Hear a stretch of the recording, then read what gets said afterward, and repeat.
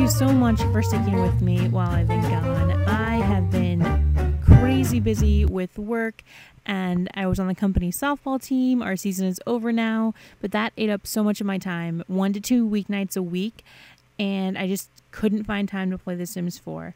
Anyway, I am back now. Softball season is over, so I have some more free weeknights, and I decided to build a blue Bayou house. So this house is inspired by Mississippi, the swamp, just how I imagine a Bayou house would be.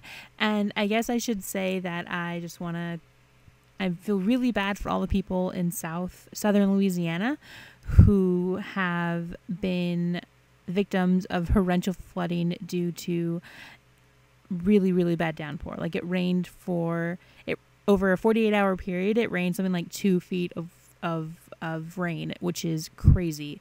So actually my work today, we have a disaster recovery team. So I work for a healthcare company, and it was kind of interesting to hear. I mean, I wasn't in on the meeting, but it was very interesting to see them, trying to figure out how they're going to help the people down in Louisiana who need treatment from my company. So that's pretty cool. Anyway, so the Bayou house, I guess, it's kind of like an adult tree house. So there's 3 stories to this house. Overall, there are 4 bedrooms and 4 bathrooms, I think.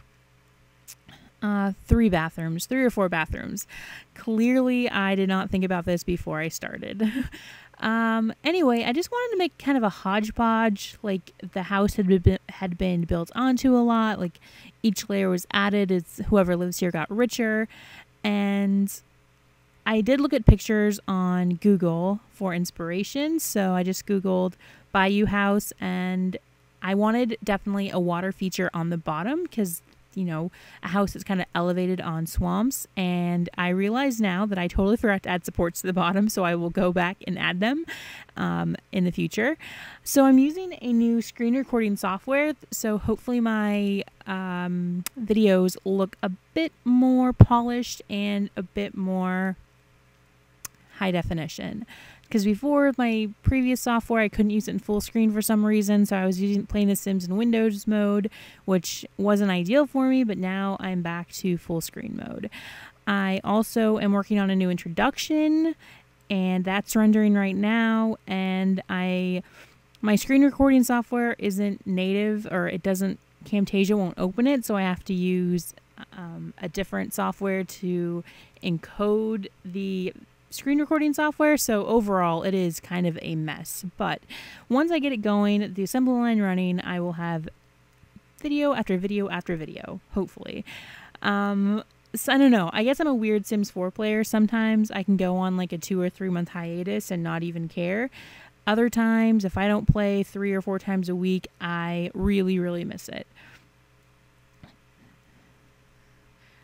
Anyway, back to the house. So 3 layers, and the bottom layer ends up being, I guess I should say 4 layers, because the bottom layer is just a base layer with a fountain, water feature, whatnot. The second layer is the living layer. So there is a kitchen, a living room, a study, and a game room, and a bathroom. The third floor, so the floor above that, would be the main bedroom. So there's a master bedroom with a master bathroom, 2 child bedrooms, and then a bathroom for the 2 child bedrooms to share. One's a boy and one's a girl. And then the fourth floor, so the top floor ends up being a home gym, a music room, a guest bedroom, and then another bathroom for people who use a gym, so they have to go downstairs.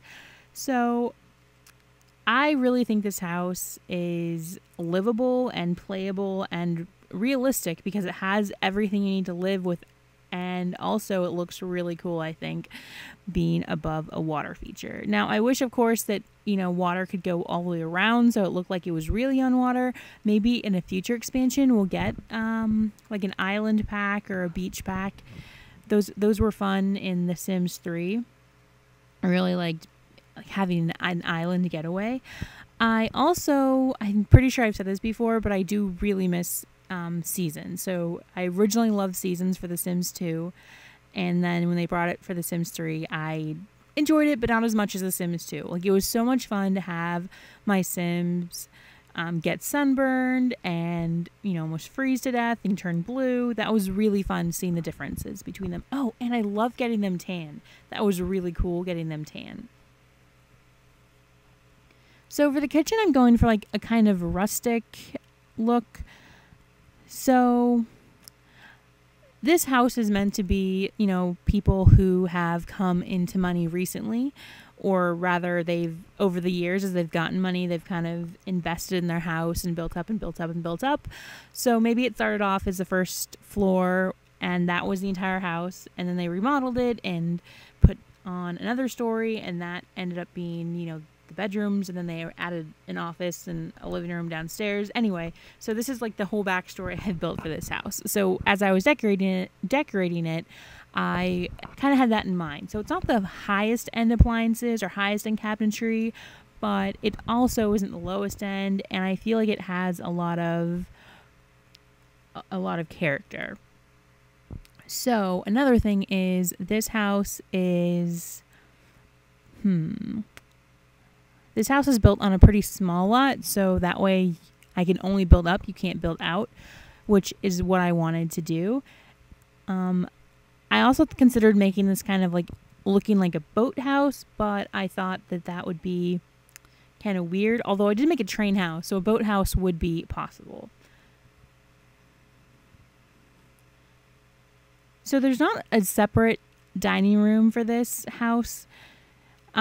And I guess I should have made one of the other rooms on this floor a dining room, but I didn't. So now I realize there's only 2 seating spaces. But that's okay. There's always space for a remodel. I had a tough time choosing choosing floors for this, because I wanted wood, but there's not really a good like wood deck look. But then I found the gravel and I thought, oh, the gravel works pretty well. I think it accomplishes what it needs to accomplish.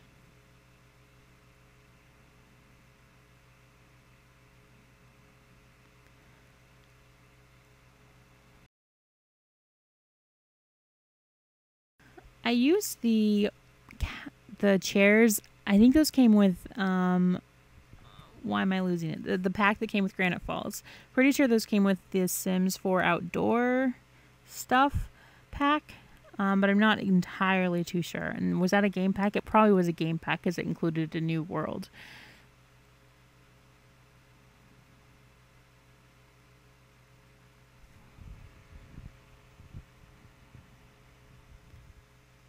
And then I love I wanted the room not to be too bright, so I had to turn off the lights to see what it looked like at nighttime.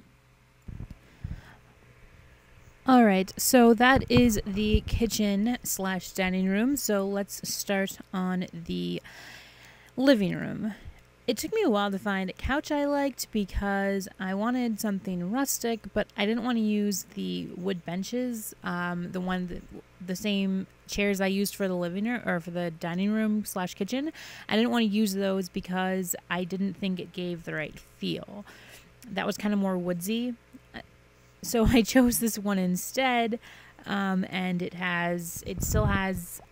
has that Bayou flavor. So this isn't like a plantation house that you'd find in New Orleans. This is like a Bayou house, as I'm sure I've repeatedly said multiple times. So this room there wasn't a lot I wanted to put in this room besides the TV, although I start laying plants on like crazy to bring the outside indoors, and I realize now that I totally could have turned that into the dining space and just had kind of a combined living dining space, but I didn't do that. Instead, I had fun with a lot of different plants, a lot of indoor potted plants. That was really fun to kind of cram them all in there and make it look very gardeny and hodgepodgey. don't know how many overhead lights I used in this. I think I did use wall lights and, standing lamps. I really wanted to maybe use the lanterns. I don't know. So I'm just imagining the ride at Disneyland Pirates of the Caribbean, because that takes place, or that ride is in New Orleans Square. So that's kind of where this inspiration came from, because as you leave the dock, or after you board Pirates of the Caribbean, you get on the boats and you go through, you go right next to the Blue Bayou restaurant, and the food is not that great and it's pretty expensive anyway. So oh my gosh, I'm losing my train of thought here. Okay, so moving on. So anyway, the Blue Bayou restaurant, you pass it, and then there's a puppet animatronic character, and he's playing the banjo, and you kind of hear like the banjo, and that's really iconic for me. So I wanted to still have that feel like this is a house you'd see, right before you start the ride as you're passing the Blue Bayou restaurant, which is kind of why it's called the Blue Bayou house, because it is a Bayou house. It's definitely where the inspiration came from, and I should really stop saying that. So this is the game room, and I did use the outdoor stuff. Oh my gosh, the outdoor stuff chess table, and I used that really pretty picture from the Sims 4 Dine Out. That's so pretty. I love it. I would probably use it in every single would probably use it in every single one of my builds from now on. It's cherry blossoms, gorgeous. So you'll see me saving here multiple times, especially after each room, and that is because the original build, I did all the outside, I started doing the interiors, and the house was configured completely differently, and then the game just stopped working. So then I started again, and I got through the kitchen, I saved it, and then this is what you see now. I got to the kitchen, I saved it, and I did the living room, and again, after I did the living room, it crashed on me, which is very strange because it's very reminiscent of for me of The Sims 3. But I just attribute it to maybe my screen recording software. I had too much going on in the background. Anyway, it was fine after this build. Like, I haven't had any more problems with any more of my builds so far. And I've just been playing around with builds. I haven't really recorded any other builds besides this one. Right now, I have a couple of ideas in mind. I don't want to spoil them or share them in case they don't come to fruition. So I'm going to hold off on any spoilers for now. Okay, so at this point, I had the bathroom on the main level, and I really wanted to get a 4-piece bathroom, but it ended up only being a 3-piece bathroom. And the reason why it looks like I'm building so slowly, even though this clip is sped up pretty quickly, is because I was watching the Olympics. I love the Olympics. I love watching the Olympics. I like watching track and field. I like watching sports. I like watching gymnastics, basketball, field hockey. I watch as much as I can. I like streaming the events live. I don't like watching primetime. And if you've ever streamed gymnastics live and then tried to watch it on primetime, it's completely different coverage. I mean, they make it seem like the scores, only take a few minutes or a few seconds after the performances in the primetime version, but like in the live version, they can take a few minutes. And also, the commentators are different. And one of the commentators in the primetime, the guy, is so mean. These are world-class athletes, just like all of the athletes at the Olympics, but he is judge and jury of the commentators. Oh, that's a 1/10 of a point deduction. Oh, that's a 3/10 arch there. Oh, that steps a full deduction. full deduction, the start values, and I mean, just like, can we please just watch for, for the beauty of the sports? Although at the same time, he is kind of funny, because because he's so quiet. It's kind of like golf commentators. So I had the Olympics on the other day, actually, and it was golf, and I don't normally watch golf. Like, I never watch golf unless I happen to be at my parents' house, and my dad has it on, or if we go to my boyfriend's dad's house, or he watches it too, but he mutes it while we're there, but my dad won't mute it. Anyway, it's so funny how the commentators, I don't understand, why do they whisper? It's not like the golfers can hear them. Oh, he's lining up the shot. Is that 3-iron going to be enough?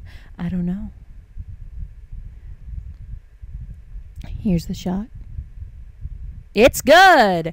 So it's pretty crazy what they do. Anyway, so I feel like sports commentators are pretty funny.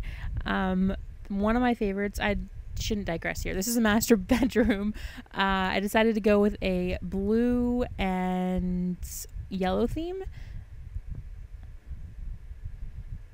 And I realized there's no door, so I'm putting the door and rearranging the furniture. I didn't intend for that bedroom to be that shape with the master bathroom. I actually built 2 separate rooms when I was putting on the second living floor, and I realized, oh, it's like that just works perfectly for a bedroom, although it is pretty long and narrow. So I actually just noticed the action icon in the center of my recording. I probably explained this earlier, but I tried a new screen recording software because my screen recording software I was using was getting kind of, I don't know, it was being funky, and I couldn't record in full screen, but with Action I can. So if you want a screen recording software, I recommend Action, and then I use Camtasia for editing, which it's pretty handy. I also feel like my quality of video is also higher with Action. So when I uploaded this house, I actually went in and dimmed all the lights. I wanted the lights to be pretty dim and it to be a rather dark house at night.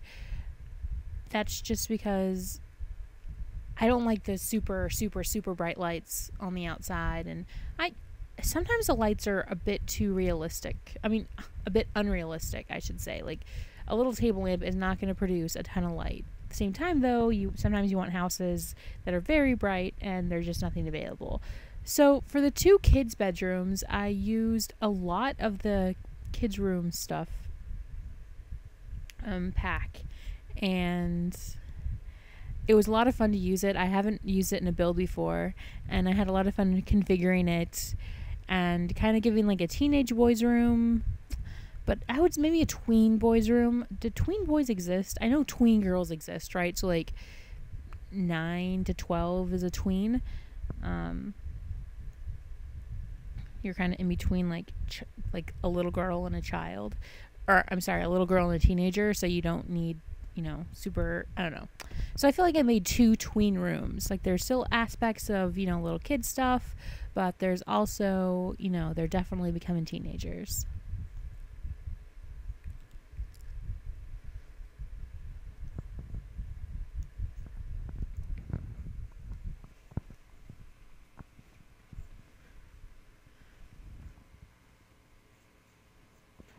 Alright, so this is the girls' room, and I was very stereotypical and went with pink. Someday I will do a girls' room that's not all pink. I don't know how I like this recording software, actually. Now that I'm looking at it, it seems to be skipping around a lot, and like you can't really see me place things. Okay, you can. I guess I'm just doing it kind of slow. Again, probably because I'm watching the Olympics.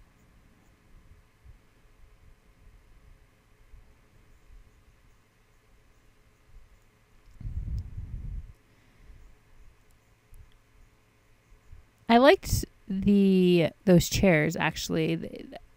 I think they'd be cool. I wish they came in like you could maybe build a sectional with them, like a sectional couch. I really liked sectional couches. I wanted my next build, I think, actually is going to be a mid-century modern build. I am thinking I will do that, which is like 60s retro. Unfortunately, there's not a lot of patterns that fit that motif, but I will try my best. And I already have an idea for like the structure of the house and the design of the house. I get a lot of inspiration driving around, going through different neighborhoods just on my way to different places. And it's kind of odd because I didn't really expect that to happen. Like there's obviously a lot of New England houses and colonial houses. There's also Cape houses, which is like Cape Cod style. They also have quite a few houses that look like they were built in the 60s and 70s. And then they don't really have houses like I'm used to in California. Like I haven't really seen any Spanish architecture. I've seen a few two-door houses. It's just very inspirational. And these houses are massive on huge plots of land, and they cost, upwards of like $3 million. I doubt I will ever be able to afford one. Sometimes I want to knock on the door of those houses and ask people like, oh, like, what do you do and how do I get that job? It's ridiculous how big these houses are. Not that I want a big giant house, but they're nice houses.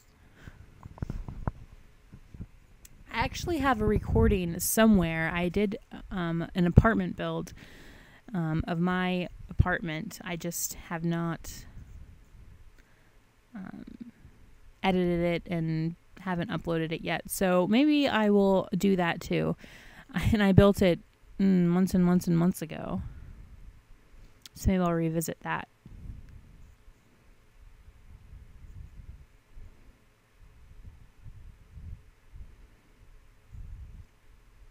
All right, so that was the gym, and this is the music room. I wasn't really sure what to do with these rooms up here. Potentially you can turn them into another master bedroom or just a hobby room or anything you want. But I already have a game room, and I just wanted a music room. So it's kind of a music and yoga room. Actually, my parents just sold my childhood house, and the people who bought it, which is really funny, small town, but it's not really that small of a town. The people who bought it are friends with my best friend, my best childhood friend. So I still hear about, the different, like, what's the going-ons in that house. And one of the bedrooms, I think my older sister's bedroom, she turned into her yoga room, which I'm like, oh, that's pretty funny that it's now a yoga room. So I used a lot of the spa day fixtures in the bathroom. And this bedroom, I really, really love. I love the simplicity of it. I love that it's cozy, and I don't really love that it's cozy and small, but I love that it's, it has all the essentials. It's perfect for like an Airbnb room, I think. Like that would be the Airbnb bedroom.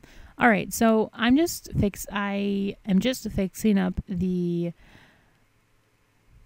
upper level now. I didn't want the full porch like on the level below.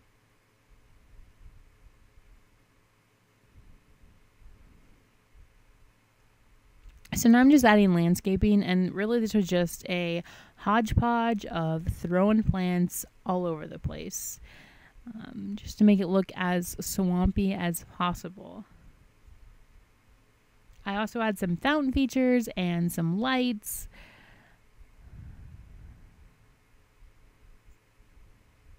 And I think it turned out pretty well, actually.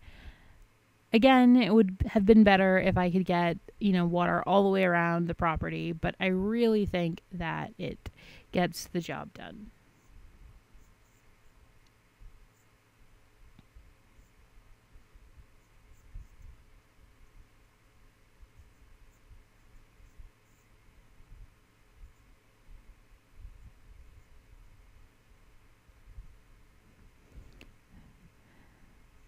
Then I was looking for a border, but nothing really worked. So here I'm just starting the fountains. And again, I just kind of threw them in there. Not like no real rhyme or reason to where I put them. I just wanted to give some unique features for underneath the house.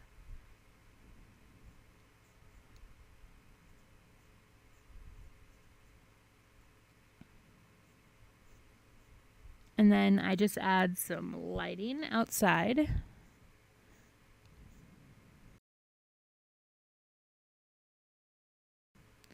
And I check to see how it looks at night. And that's pretty much it. So we're going to screenshots. Thanks for watching. Have a great day.